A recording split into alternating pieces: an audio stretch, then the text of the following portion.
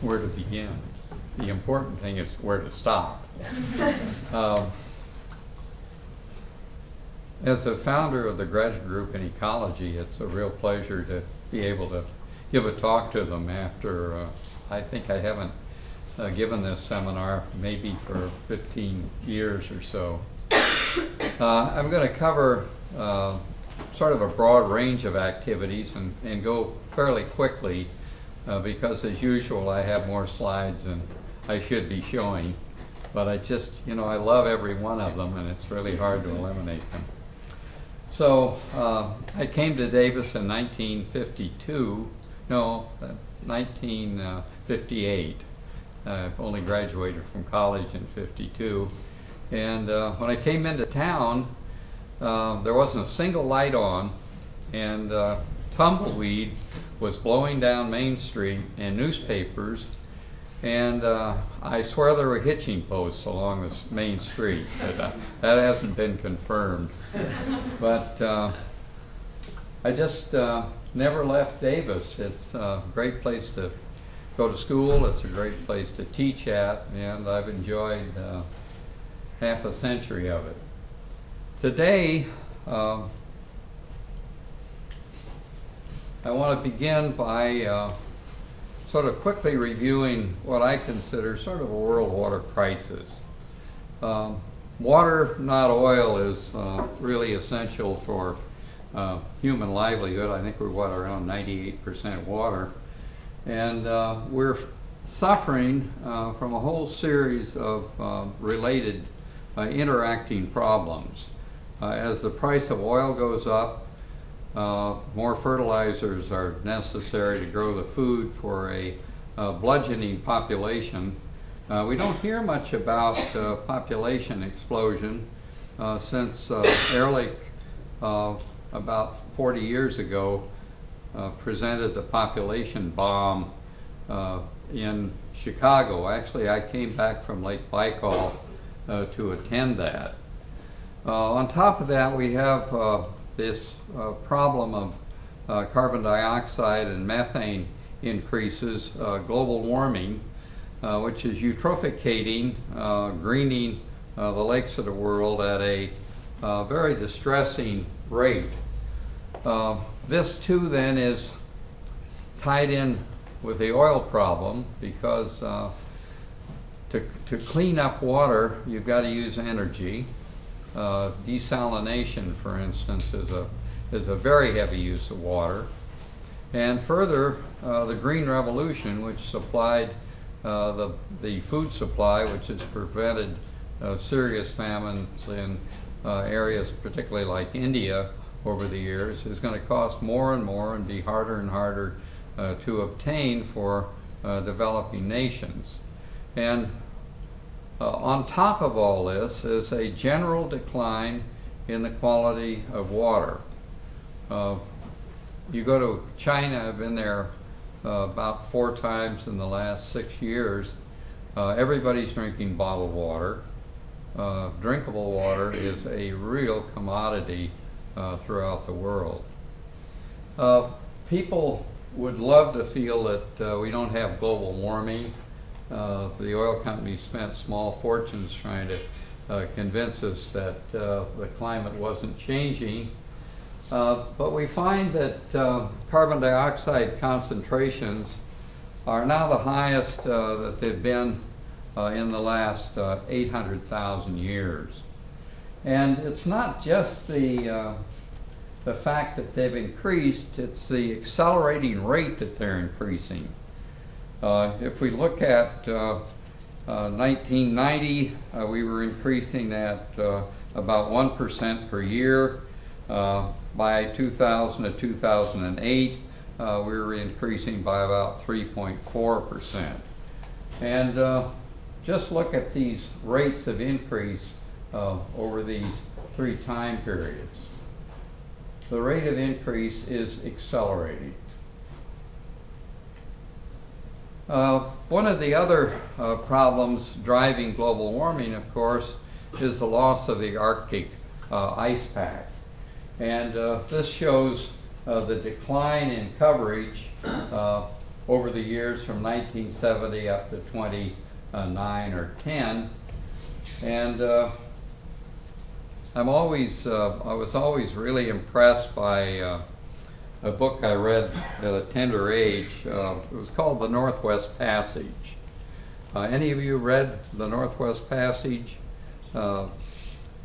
The preface to it really struck me, and I think I still remember it. It says, on every side of us are men who search perpetually for their own personal Northwest Passage, risking fame, fortune, and life itself in this vain but hopeful quest.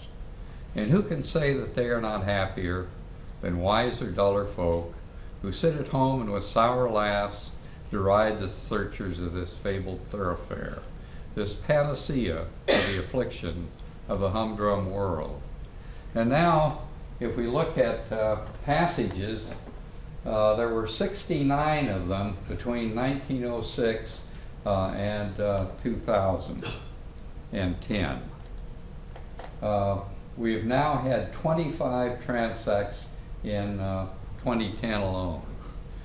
So the Northwest Passage is opening as the ice disappears. This shows white ice, which is 10 years or older, from April 1980 to April 2007.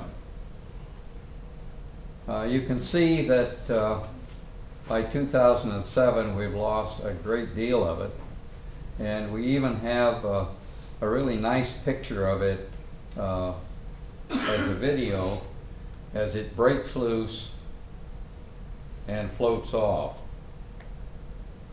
Now, this loss of albedo, the reflection of sunlight back into the atmosphere, means that the oceans can absorb the heat directly. And we've seen lots of evidence of this already as hurricanes increase and possibly even the cluster of tornadoes has been a factor. Other elements of global warming that the oil companies have liked to ignore are, for example, the loss of the glaciers in the Himalayas. These feed the 70 mightiest rivers in Asia, and they are receding at a rapid rate. I can't help feeling that having a glacier named after you in the Antarctic is sort of a cold honor, particularly since it, interestingly enough, and you might think about this, why is the northern hemisphere warming so much more rapidly than the southern hemisphere? Anybody volunteer an answer for that? I'm kind of back to my teaching mode now. More land mass, maybe? More land mass in the northern hemisphere, and lots of water, which, as we know, is one of the great sources of heat absorption that we have. And that's the reason the land mass to water mass is so much greater in the northern hemisphere. And Alaska is warming at just an incredible rate, frightening rate. One of our Davis graduates, Katie Walter, grew up in Reno, came and did a master's degree at Lake Tahoe on the Eurasian milfoil, one of the invasive species at the Tahoe Keys, went off to Alaska to do her PhD, and then did it in the Russian Siberian Arctic. And here she's cut a hole through a lake and lit the methane that extends higher than this slide covers. As the tundra melts, the methane production is increasing at a drastic rate, and it's very uncomfortable to understand that methane is about 24 times as potent a greenhouse gas as carbon dioxide. The permafrost is melting. It's exposing all kinds of mammoth remains in the high Arctic already. And as the tundra melts, it gives up its water. The lakes are rising in Mongolia, and pretty soon that water held in the tundra will end up in the oceans. This problem of world water problems is nowhere more evident than in China. China has a really serious water problem. In this particular Lake Kunming, where I attended a conference in 2001, as you cross the lake, you could barely breathe because of the hydrogen sulfide produced by decaying organic material in the bottom of the lake. The water was actually black from this. They made the mistake of deciding they'd clean up the lake by dredging. Things buried, men want dug up again. And of course all they did was expose 1,000 years of organic pollution of this lake, and made things much worse. Same thing came up when I was an advisor at Oak Ridge, where there was the idea of digging up the Tennessee Valley lakes to remove the radiation that had seeped out of Oak Ridge during the atomic bomb uranium production. And you have a perfect cesium and a perfect mercury curve that corresponds there. So had they gone in and dredged those lakes to remove this material, they just would have exposed it. Same thing with mercury down in Gibraltar Reservoir on our west coast. It's got a load of mercury that you don't want to re-expose from the mercury mines along its side. This is Lake Biwa in Japan. I've been there several times. We're currently with Michio Kumagai producing a book on the impact of climatic change, which seems to be more agreeable to much of the political community than global warming. They just don't like global warming. Certainly Chevron, BP, Texaco and the like really made their dent on communication when they came down so successfully for quite a while, certainly through the former administration, on the impact of global warming. So we've all retreated more or less to climatic change. Maybe we're going into a new ice age. Another example of the loss of a very important water source, one of the largest lakes in the world really, was the Sea of Aral. And Stalin decided that he would grow cotton on the watershed and diverted the streams feeding the lake, Sea of Aral for cotton production. And as you can see, this is the literal dry zone has just steadily increased. The lake has now been split into two parts. 16,000 fishermen and cannery workers lost their jobs as the fishery just completely died. Another example of really poor water management. Thanks to Dr. Flato's activity at Lake Tahoe, we now have some really state-of-the-art oceanographic level buoys out on the lake, recording a whole series of variables down the water column, and supplied by ship-to-shore communication through cell phone technology. So you can just call up the buoy and find out exactly what's happening in the physical limnology down the water column. Do you have a chlorophyll sensor on that now? On those buoys, no. Anyway, that'll be a nice addition. Biology's not that important. People wonder why Tahoe is such a clear, clean lake, and most of them don't realize that it doesn't have very much of a watershed.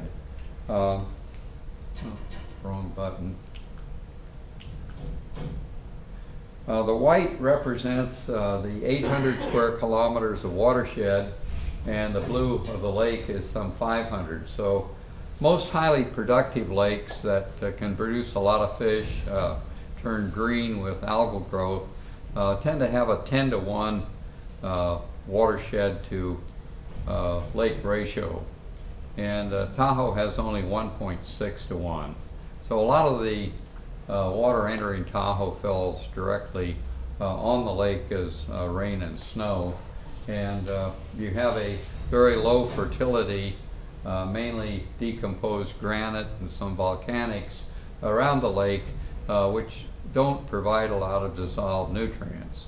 Hence, when I got to Tahoe in 1958 and 59, you could see down into the lake at this really important piece of limnological and oceanographic gear, the Secchi disc, invented by Father Secchi aboard the Immaculate Concepcione. The Pope actually had a navy in those days, and Father Secchi decided it was very important to see how much transparency you had, so he fitted a white canvas over a steel circle, lowered it into the water till it disappeared, pulled it back up again until he could see it again, and that has been Secchi depth ever since. And considering that the light goes down to the disc and back to your eye, it's a very good integration of transparency. And it's those values. I think if we did one thing right at Lake Tahoe in the early days, is that we kept it simple. People really could understand Secchi depth, whereas primary productivity didn't turn a lot of heads.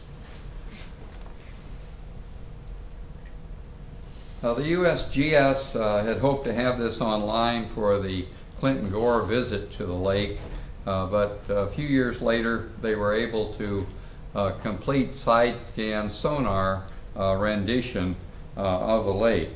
And if you look over here, this is Tahoma, and if we go back a slide, you can see this piece of real estate over on the west shore is gone.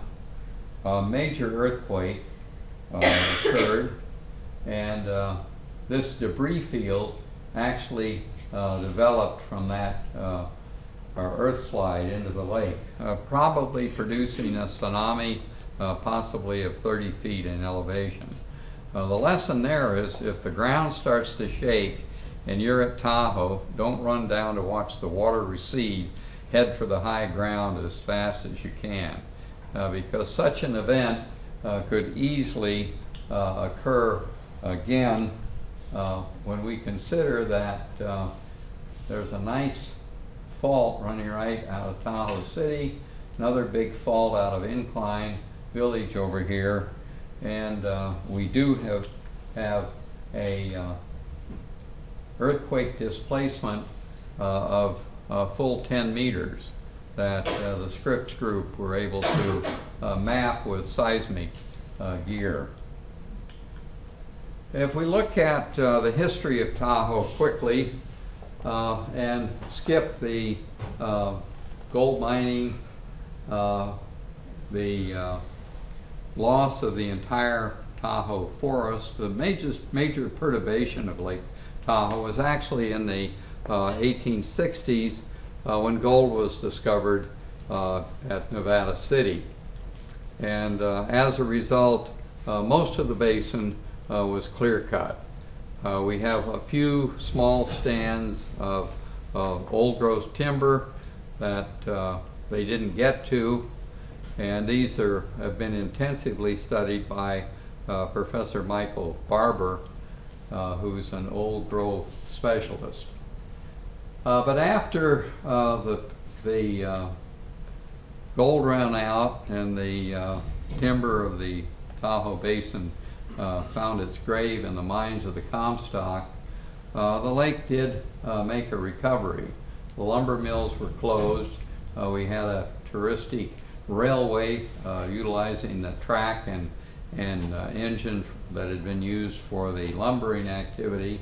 Then a whole series of introduction. Crayfish, California crayfish, Paciphasticus lineisculus were introduced. An auto route encircled the lake. We had the end of the famous drought that brought so many from Arkansas and Kansas west. Kokanee salmon were introduced. A big event was the selection of Squaw Valley for the Olympics. The Tahoe Keys project was allowed by the Forest Service, not fully appreciating the importance of wetlands. And in fact, back in the early 60s, there wasn't a lot of appreciation of the importance of wetlands for nutrient removal from inflowing waters. Then the California Nevada Department of Fish and Game decided that the Kokanee salmon, also an exotic introduction, the sockeye red salmon was introduced, and they thought they needed something more to eat. So they added the opossum shrimp, Mysis relicta, which proceeded to eliminate the main food supply for the kokanee, the cladocerans, daphnia, and bosmina. An example of an introduction that would not have been done had proper study been done about the impact of Mysis relicta on the natural phytoplankton population. I was able to convince the sanitary engineers of engineering science with a simple bioassay experiment that the sewage, even after tertiary treatment, had to be exported out of the basin. That was certainly my most important political victory and scientific victory at Tahoe. Shortly thereafter, the cladoceran population crashed. Here's a Nevada picture from 1860 of Glenbrook over on the east shore of Tahoe. You can see they just had pretty well butchered the forest. By 1980, it had recovered. This is exactly the same picture. You can see the mountain landscape. Unfortunately, it came back mainly as very crowded stands of white fir. So they deplete the water. They allow a bark beetle infestation. When a pine tree gets short of water, they aren't able to produce enough sap to expel beetle invaders. So in some stands at Tahoe, we have up to 70% of the fir dead or dying, at least in poor conditions. Fortunately, this has been a great water year, and that's going to help those stands. One of my students, Jason Snyder, has been working on an element that I think should help bring the world together to recognize that air pollution is a global problem. He's been studying the transport of Asian dust from the Gobi Desert in China across the Pacific to Lake Tahoe. He's been working extensively with one of the early investigators of Tahoe air pollution, Tom Cahill of the physics department, now retired. And this is a drum that turns very slowly and sucks in air through filters so that you can actually identify the Asian dust. And we've been able to analyze it for its phosphorus and trace element components. I'm not going to dwell on this. His thesis we're reading now, so ought to be available shortly, and some publications from it. This is the shot taken by Emery Christoph, who did the first photography of the Titanic. And he had an ROV, a remote operated vehicle, over here photographing our ROV, which has a video camera in it, in the toilet, the marine people call it the head, of the Tahoe steamer, which was scuttled in 1942, and we were able to find for the first time with this ROV about 20 years ago. And interestingly enough, this is the sediment that had accumulated in the wash basin. Notice how good shape the wood's in, the porcelain isn't stained, the pinch faucets are still shiny in this almost perfectly pH 7 water that fills the Tahoe Basin. Another of my students, Alan Havert, who's now a research scientist at the Desert Research Institute, took a series of cores. We actually bought this box coring device from Scripps, and then he punches out cores from the large sample that we bring up to the surface. And if we look, we're able then to reconstruct the sedimentation rate. That was sediment that had accumulated in that basin over the years. And back during Comstock, we were depositing 450 grams of sediment per square meter bottom. As the vegetation recovered in the basin, the sedimentation rate dropped down to 90 grams per square meter.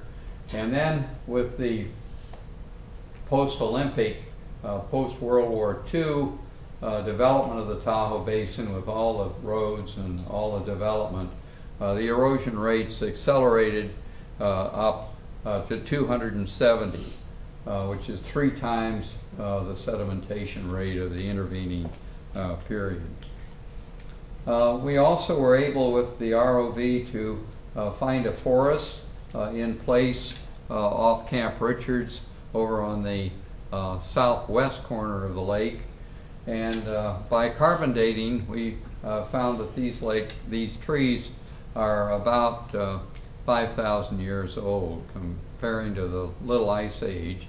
And they actually grew in place on the lake bottom, which indicates that there was a drought that probably lasted 300 to 400 years, if not longer, to grow these trees on what is now the lake bottom. There's no evidence that there was a major subsidence in this area as far as I know.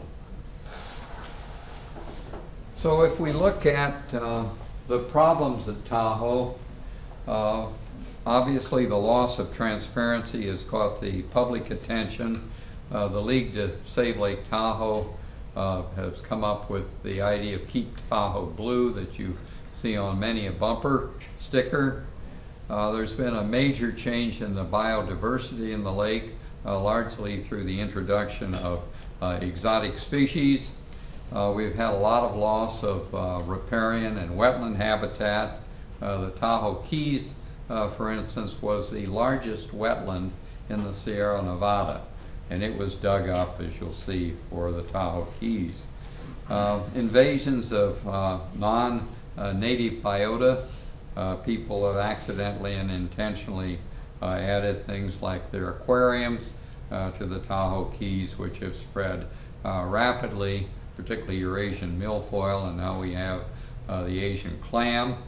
And Turk is currently working on means of controlling particularly the Asian clam, and we're hopeful that the zebra mussel, which has been such a plague in the Midwest and has been moving west progressively doesn't get into Tahoe. So there's now a real attention to keeping the boats that are launched there clean. And of course we have toxics like PVCs, mercury, and we had a major series of pollution from MTBE, trimethyl-butyl ether, which was a additive that EPA forced on the gas economy, which was again a very unsound addition to the fuel supply, because it simply meant that you burn more gas, and the net improvement in emission was very, very small, if measurable. A lot of unfortunate things happened early on. As the ski areas went in, they just simply mowed down all the vegetation, and we had these major erosion events. This happens to be a shot of the not so heavenly Valley back in the late 60s and early 70s. They've been trying to get squaw carpet and other native plants back on those eroded sites ever since. Of course, when you're cruising along Lakeshore Boulevard here, you don't really see the extent of the road work that this shot shows that I took from a small plane. And these roads were put in without a lot of attention to erosion control, so they've been a pretty general source of sediments to the lake. And one of Dr. Schlotto's students showed quite convincingly how important these fine sediments are, which are so fine that they stay in suspension for a long time, contribute together with the algae to the loss of transparency of the lake. Dr. Robert Derlett and I have had a project going that's of course not popular with the cattlemen on the High Sierra. As you hike the High Sierra, you discover that where they're bringing cattle up and grazing above 5,000 feet, there's a major reduction in water quality. The cow patties are all over the place, and they trample around the small lakes, and of course contribute a lot of coliform bacteria. This is before grazing and after grazing, before and after, where we're measuring the E. coli's. So the solution, and more and more ecologists have to focus on not just doing studies but providing solutions. The Department of Environmental Science and Policy was actually created with the idea of doing more extensive applied ecology, and that has occurred. So we'd like to phase out cattle grazing in wilderness areas. If you hike through a wilderness area and then hit a national park, a U.S. Forest Service piece of land, the contrast is extreme. The cattle just do a lot of damage. And the national parks have been much better stewards of the High Sierra. So we'd like to get the cattle out above 5,000 feet and expand the national parks in the High Sierra into some of this Forest Service land. Of course, not popular with cattlemen who have had grazing rights for several generations. But again, they pay $3.50 a head to graze those cattle on public lands, and it costs the taxpayers over $8 a head to just manage the program. So it's one of those areas of waste that might be corrected. If we look at global warming just from the standpoint of Lake Tahoe, we find that the lake has increased a full degree over the last 30 years, and about 4 degrees in the surface waters. And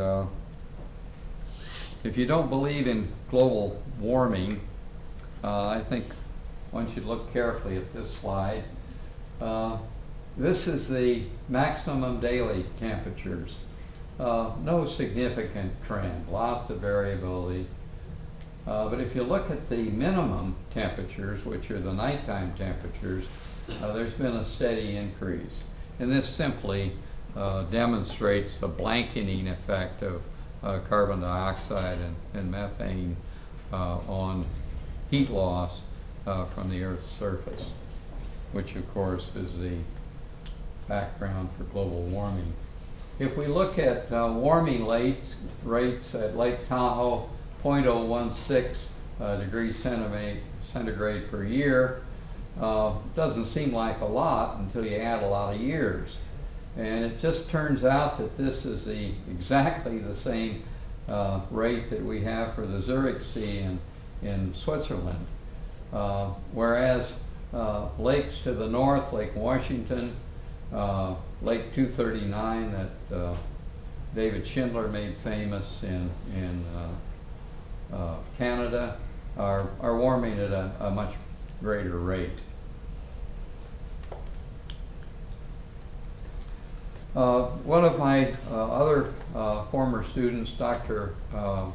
Now Associate Professor Sudeep Chandra at the University of Nevada, has been working with Turk member Marian Whitman on exotic introductions and their impact.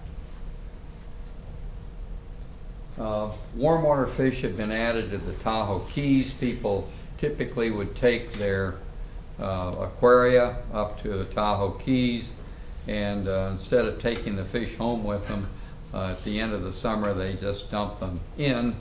And since Eurasian milfoil was a particularly popular higher aquatic plant in aquaria, they were added to the Tahoe Keys and have spread rapidly around the lake, causing shoaling, warming, and with the shoaling and the aquatic plant growth, the warm water fish now are found all the way around the lake.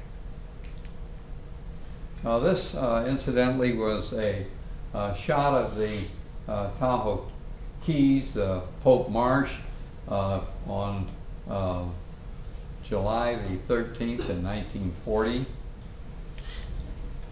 By 1967, they had dug the lake up and produced a Venice-type marina setup, and some 20 years later, they had built it out and had channelized the upper Truckee River, which provides about 25% of the inflow to Tahoe into this single channel, having lost all the filtering and nutrient removal capacity of this wetland. Certainly one of the most serious perturbations of the Tahoe Basin since the Comstock mining, and one which certainly wouldn't be allowed today under current knowledge of the importance of wetland plants. This is Eurasian milfoil. The Tahoe Keys spends about $100,000 a year mowing this and removing it. And when they mow it, there are a lot of fragments left over, and Tahoe seshes. The wind blows in one direction, the water gets built up downwind. When the wind stops, it rocks back and forth at about 13 hours. So water flows into the Tahoe Keys, picks up these fragments of milfoil, and distribute them all around the Tahoe Basin.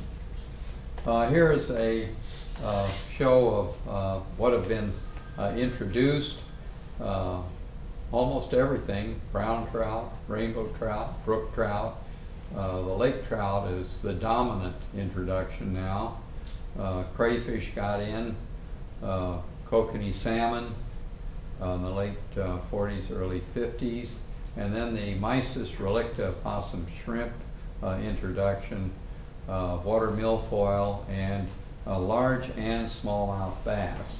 What we lost were the native cutthroat trout, which came up from Pyramid Lake to spawn in the tributaries of Lake Tahoe, and as I mentioned, the Cladoceran, Daphnia, and Bosmina, the other Cladoceran. This is a close-up of the opossum shrimp, Mysis relicta. Those big eyes enable it to operate very low light concentrations, and they drop into the abyss, the dark waters of Tahoe, every day. They're negatively phototactic, so the sight-feeding kokanee that they were introduced to feed actually never get a shot at them. This is Bosmina. People did not believe that Tahoe was changing from my transparency measurements. You know, the lake looked plenty clear, and the fact that it was losing a foot of transparency per year certainly made no impression on a largely shore-based population. But when Tahoe began to develop this periphyton or attached algal growth, this is Gomphoneus herculeum, a stalked diatom which attaches to the bottom. People began to slip and slide around on this slimy subsurface. They began to recognize that Tahoe was changing, and as soon as solar radiation begins to increase in April and May, it bleaches white. It looks like it snowed on the bottom here, doesn't it? It breaks loose and comes up as a noxious decaying mat near shore, and in this case in the Tahoe boat works. Primary productivity, which has been kind of my thing over the years, has increased at about 5% per year. As nutrients increased in the lake from an increasingly disturbed watershed. We were able to export the sewage out of the basin, or I don't think I'd be giving this lecture about Tahoe's condition today. Transparency varies greatly, and largely on the basis of how cold a winter we have and how much mixing occurs. Nutrients are constantly being regenerated in the deeper portion of the lake as algal cells, fish, zooplankton, and so on die, fall into the deep waters of Tahoe's 500 meters deep. It's about the 11th, as I recall, it's the 11th deepest lake in the world. But Tahoe doesn't mix every year. It takes a very cold winter and a very strong winter storm to turn that water all the way over. Many students, in fact, I always start my first lecture off with asking the students whether they could mix warmer water, lighter water, with more or less energy than colder, heavier water. And it's counterintuitive. 98% of them always say it's going to take less energy to mix the warmer water. And I've drawn a couple of containers on the board, one with 4 degree and 5 degree water, and then 25 and 26 degree water. And it turns out that it takes 30 times as much energy to mix 25 and 26 degree water as it does to mix 4 and 5 degree water, because the density difference between 25 and 26 is 30 times the density difference between 4 and 5 degree water. So it takes a cold winter and a late winter storm to mix Tahoe. The other thing that happens is when we have droughts, transparency increases because nutrient-rich water and sediment particles aren't resuspended in the upper water. This shows 1983 to 1988, a politician took this data to Washington and tried to prevent us from getting Burton Santini funding for research on the lake on the grounds that Goldman had solved the problems at Tahoe, no need for any more research. So I had to write a white paper, deliver it to Washington on the matter. We've had another similar event from 1997 to 2002 during a similar drought period where we weren't getting complete mixing. Taking the same data, Turk has smoothed this a bit, and even with these drought periods shown here, we're hoping that this increase or the decrease in transparency is leveling off, and we'll begin to see a gradual improvement with all of the land management efforts that Dr. Schlotto and John Reuter have been accomplishing in the basin. We are beginning to lose oxygen. I'm going to speed up now. And I wanted to put a plug in for Castle Lake, which has a full 53 years of data. And we just completed our 53rd oversnow field trip to Castle Lake this last weekend. The snowpack was just incredible. We had to cut a long way through the snowpack to get to the ice, to get to the water, to do our winter sampling.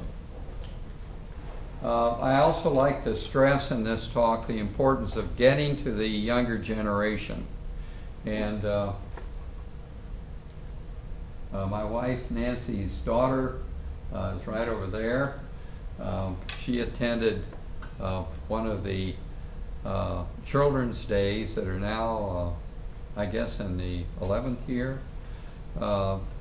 We set this up at Sand Harbor, where the kids came in, the graduate students set up displays. We now have the League, the Tahoe Bike Hall Institute, the USGS also participating in this. We give them all t-shirts, pop and pizza.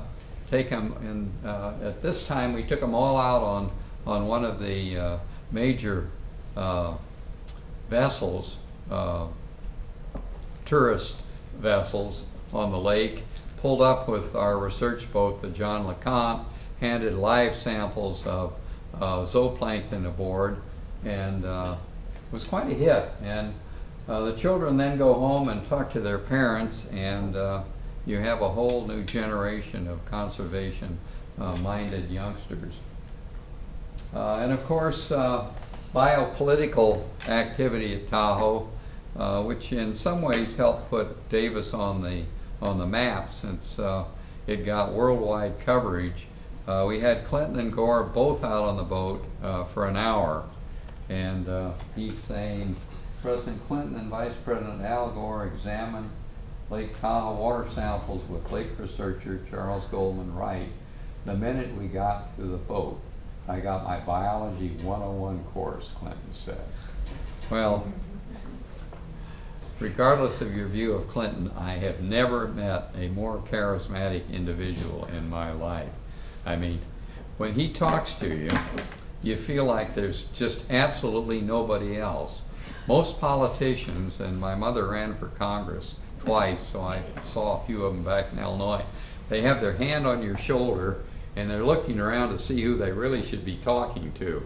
But Clinton has this incredible ability to just focus, and he's really smart. And Gore wasn't a bit wooden either on this. I think when you're vice president, what do? You just got to stand there behind the president. You can't say anything or do anything. And I think that's how the press figured Gore was wooden. And of course, last but not least, I spent at least 4 years of my career, maybe 5, helping to raise the funds to build the Turk Center. And we now have a fabulous crew of researchers, many of them holdovers from the Tahoe Research Group. John Reuter is the associate director, one of my former students. Bob Richards was captain of our research boat for many years, and you already know that Jeff Schlotto is the boss. It's been a very good group, and we've had, I think, a very successful and continuing run on research at Lake Tahoe. J.T. Ravis, who contributed this picture, gave a whole series of really good pictures to Turk. And if you have not been up to the Turk facility at Tahoe, you're all, of course, invited. We have a whole series of docents there to show you around. The first floor was essentially paid for by what was the Drugstore Long Foundation, now sold out to CVS, who gave us $2 million, and we were able to put a very nice visitor center on the first floor, classrooms on the second, and our labs on the third. I'm just going to end up with what is really a popular talk. I can get this many in for a talk like this, but I can get 1,000 in if you want to give a talk about USOs, unidentified swimming objects.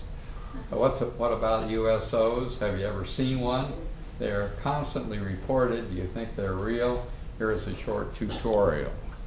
And if we go back to Ulysses Aldrovandi, his students published a really interesting book that he had started showing what people used to think were sea monsters.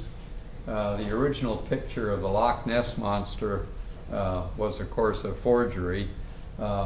Some say that's an elephant actually going across a river that was inserted with its trunk out of the water. Others say it was a float. The man on his deathbed admitted it was a fraud. But I got a trip to Loch Ness by legendary Nessie hunter Robert Raines from MIT. And even after a week, he died recently, I was not able to ascertain whether he believed in the Loch Ness Monster or was just keeping it going. But he brought a $1 million piece of equipment over. I'm launching it there.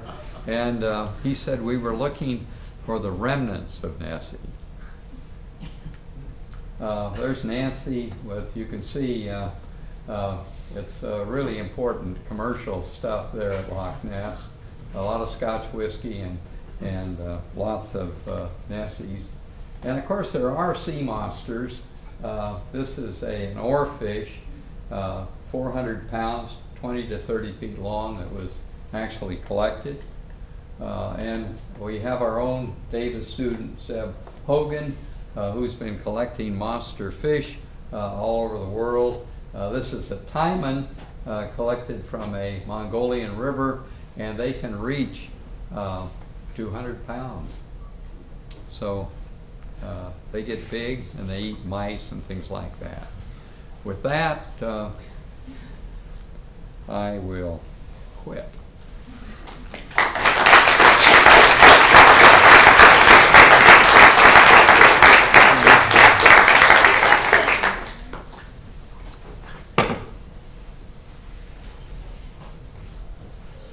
Yes, please go.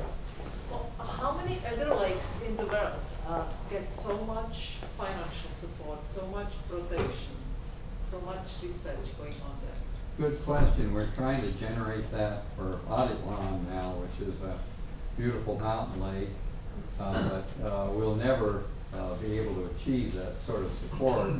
Partly, it's the fact that a really elitist group of San Franciscans settled along the west shore, and with their beautiful property, didn't want to see the lake decline in quality.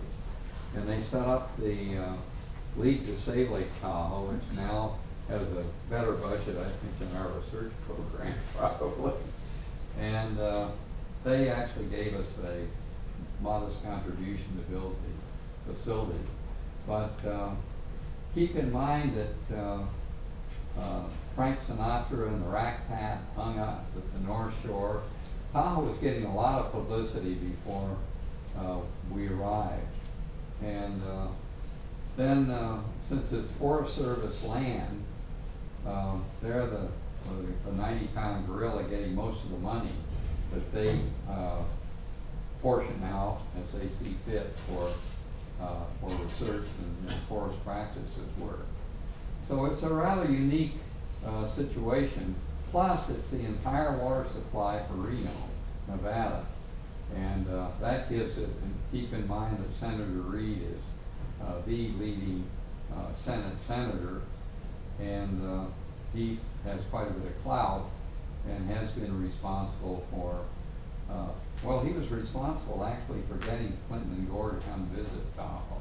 That was some sort of a political promise that he paid off on. And as a result, Clinton said they'd spend $1 billion over 20 years to fix Tahoe. And I don't know how much of that we've gone through. Recent allocations have been greatly reduced. But I think that's the reason. It's just had a lot of publicity for a lot of years. And it's been an important gambling center and an important vacation center for a lot of people.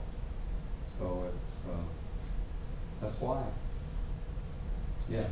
So, I mentioned when we talked before your seminar here that you gave a talk about 25 years ago about it was long-term data on Tahoe, and I wondered if you could speak to that some. I was so impressed with that because well, now you have 50 years instead of 25 years. Actually, Lake Tahoe and Castle Lake probably have the longest, best data sets on the West Coast. And without long-term data in ecology, the variations in weather alone make it very hard to come to positive conclusions about what data is showing. And without that long data set, we couldn't have certainly concluded that Tahoe was warming. But it's a wonderful condenser, really, for climatic change. So I guess one of the take-home messages, I'm glad you asked this question, is that long-term data in ecology is extremely important if you're going to make the right decisions in terms of land and habitat management. Yes. So what is the outlook for Tahoe in the context of climate change over the next 50 years? Well, the worst news is that mixing is likely to become less and less frequent. That means it'll be very clear, stay clear at the surface.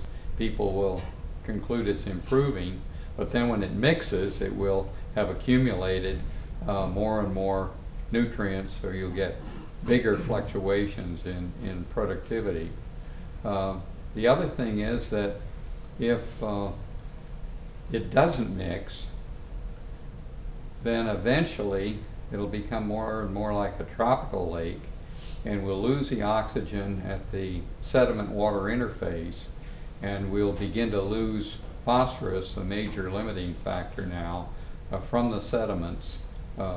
Ferric phosphate will switch back to ferrous, and out it'll come into the water column, and eutrophication will proceed, and the lake trout, which depend on the bottom of the lake for their lifestyle, along with the sculpins, will begin to disappear.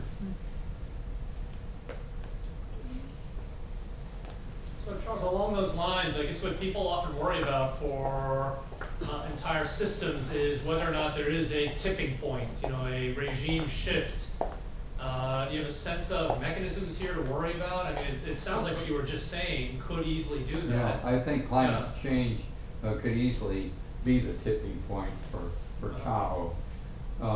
fortunately, the sewage has been going out of the basin since the late 60s, when we convinced them they had to export the sewage. Simply by putting their tertiary treatment water into mid-lake water, we turned it green in 3 days in a bioassay.